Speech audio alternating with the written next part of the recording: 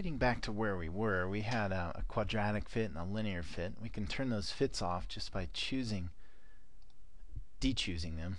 Dechoosing.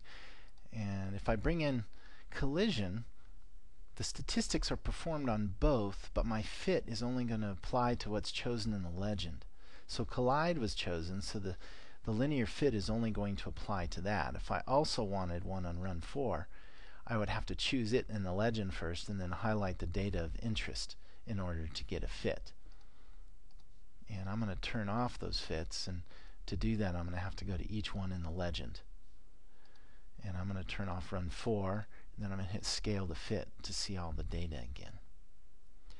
Again, if you want to delete a data run, you can choose it over in the summary window and hit delete on the keyboard and confirm. If you want to rename a data run, just double click on it and you'll see lots of options, including the name. I'm going to call this test data. And when I hit return, it's going to ask me to confirm if I want all the data sets. And by all the data sets, it means I have position and velocity and some other things. See the run 4, run 4? And if I say yes, now they'll all become test data. When you save your file, I want you to be careful to save it to the desktop.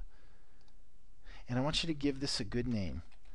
It's best to give it your last names and then 1D motion.ds. And that will allow you to find the file later on.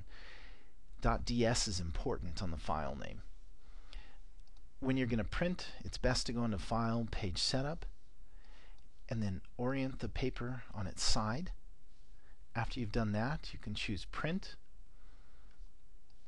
and you can preview the file, and it'll actually open up a window, a PDF, showing you what this is going to look like. Okay, and it only printed one page because that was the graph. I'm done with this graph, so I'm just going to close it, and I don't really need it. I was just seeing it for testing purposes. If I go down here to page 2, here's my next graph window, and I'm going to collect some data trying to match this line.